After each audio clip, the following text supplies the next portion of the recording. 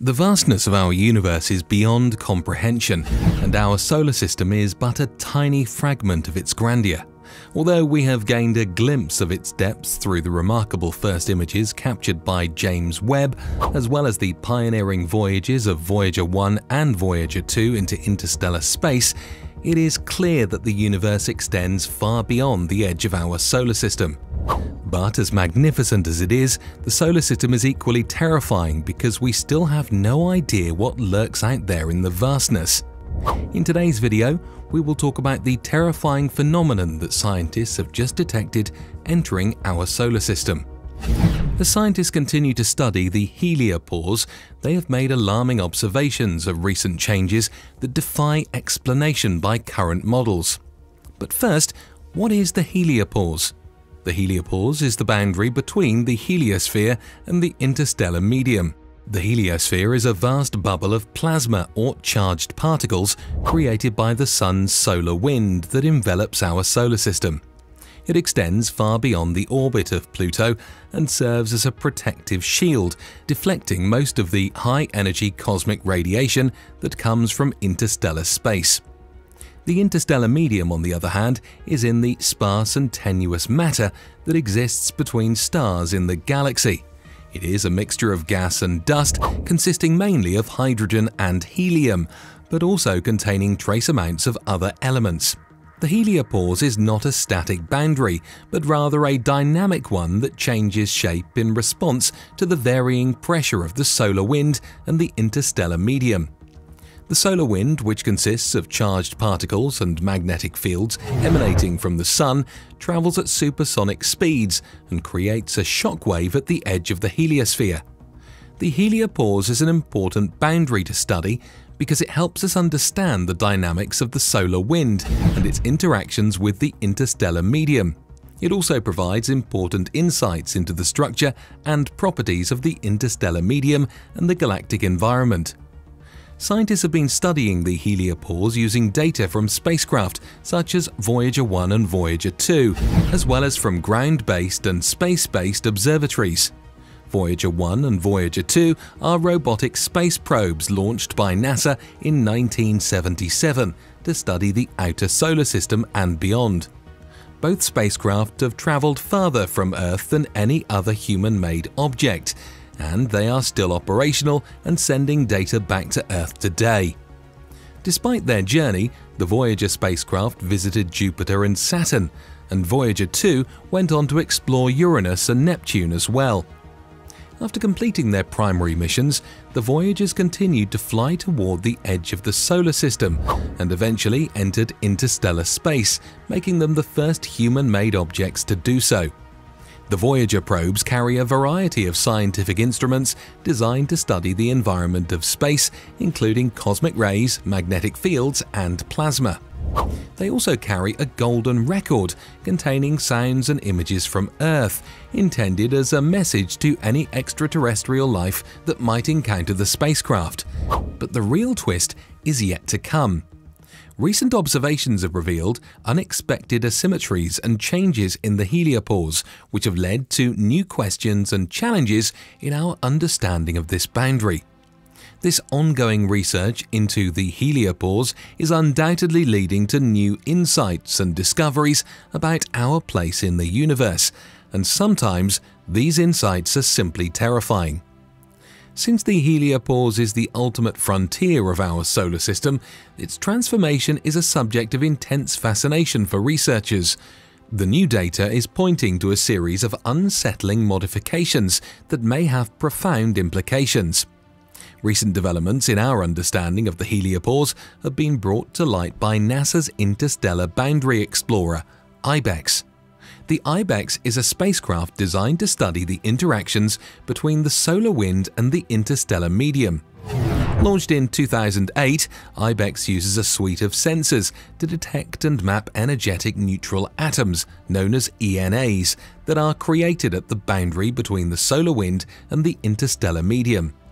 The ENAs detected by Ibex is unique because they are neutral, meaning they are not affected by the magnetic fields that permeate space. This allows them to travel in a straight line, providing a direct measurement of the particles and energy that exist at the boundary between our solar system and the rest of the galaxy. By studying the ENAs in detail, scientists can gain insight into the dynamics of the heliosphere, the structure of the interstellar medium, and the interactions between the two. In recent research, the Ibex has captured data showing brightening ENAs. These observations have revealed a lack of symmetry in the heliopause, indicating significant changes in this region. The heliopause appears to be undulating and forming oblique angles in an unexpected manner, adding to its eerie and enigmatic nature. While it is not a new concept that the heliopause is not static, researchers have discovered over the past decade that it can change shape. Although the Voyager spacecraft provides direct in situ measurements of the boundary's location, they offer data from only one point in space and time. As such, Ibex's contribution will help to provide a more comprehensive understanding of the heliopause's behavior, which will be crucial in unraveling its mysteries. Although the situation is intriguing, scientists will have to rely on existing spacecraft such as Voyager 1 and Voyager 2 along with the available data to gain more insight into interstellar space until further discoveries are made.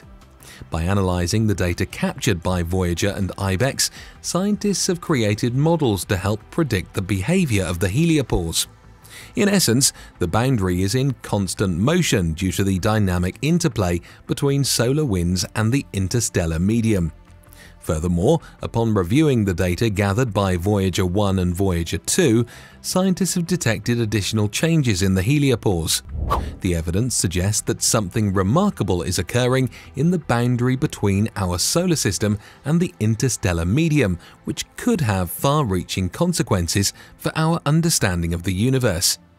The changes observed in the heliopause were so drastic between the Voyager 1 and Voyager 2 missions that they challenged the current models of the boundary between our solar system and interstellar space.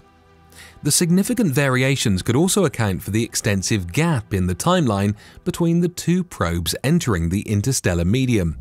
However, recent research on the heliopause has revealed data that contradicts previous findings. The findings by Ibex in 2014, which detected a series of brightening ENAs, suggested asymmetries in the heliopause. Subsequently, the team realized that these asymmetries did not align with the previously established models. The discovery highlights the need for continued research to gain a more comprehensive understanding of this complex phenomenon.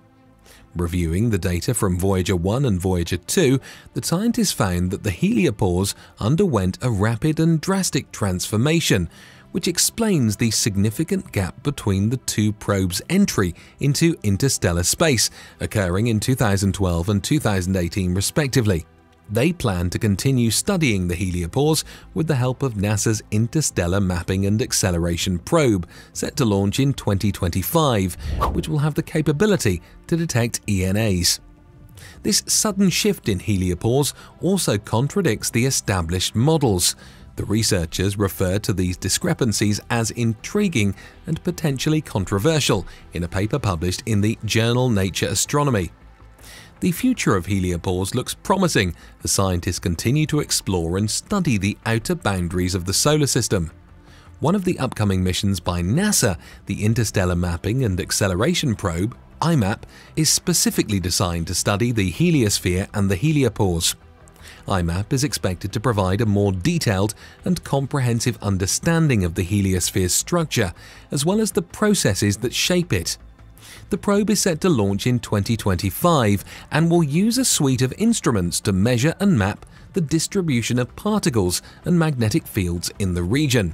In addition to IMAP, there are other proposed missions that could provide further insight into the heliosphere and heliopause, such as the Solar Winds Magnetosphere-Ionosphere Link Explorer, SMILE, and the Heliopause Electrostatic Rapid Transit System, HERTZ. The Solar Wind Magnetosphere-Ionosphere Link Explorer is a collaborative scientific mission between the European Space Agency and the Chinese Academy of Sciences. It aims to study the complex interactions between the Earth's magnetosphere and the solar wind, which can lead to space weather events that can disrupt communication systems and other technological infrastructure on Earth. SMILE is set to launch in 2024 and will use a unique set of instruments to study the physics of space weather.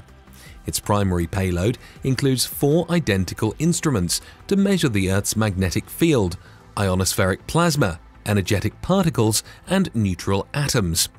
These measurements will be used to study the transfer of energy and particles between the Earth's magnetosphere and the solar wind. One of the most exciting aspects of SMILE is that it will use novel imaging technology to capture simultaneous images of the Earth's magnetosphere and the solar wind. The instrument responsible for this is called the Soft X-ray Imager, which will take advantage of the solar wind's interaction with Earth's magnetic field to provide unique insights into the structure and dynamics of the Earth's magnetosphere. The SMILE spacecraft will carry a suite of scientific instruments to make detailed measurements of the solar wind and its impact on the Earth's magnetosphere. It will also study the aurora borealis, the colorful light displays in the high-latitude regions of the Earth's atmosphere. SMILE has the potential to greatly advance our understanding of space weather and its impacts on Earth, and may ultimately lead to improvements in our ability to predict and prepare for space weather events. The Heliopause Electrostatic Rapid Transit System, HERTS, on the other hand, is a proposed mission by NASA to study heliopause, the boundary between the solar system and the interstellar medium. The mission would involve sending a probe to the heliopause using electrostatic propulsion, which uses electric fields to accelerate and propel the spacecraft. The HERTS spacecraft would use a lightweight, high-power electric propulsion system to make its way to the heliopause in just a few years, instead of the decades it took Voyager probes. The spacecraft would carry a suite of scientific instruments to study the magnetic fields, particles, and other phenomena of heliopause in great detail. Overall, the future of heliopause and heliosphere research looks bright as scientists continue to push the boundaries of our understanding of the outer reaches of the solar system. In the meantime, the spooky and enigmatic phenomenon of heliopause continues to intrigue and mystify scientists as they try to unravel the mysteries of the universe.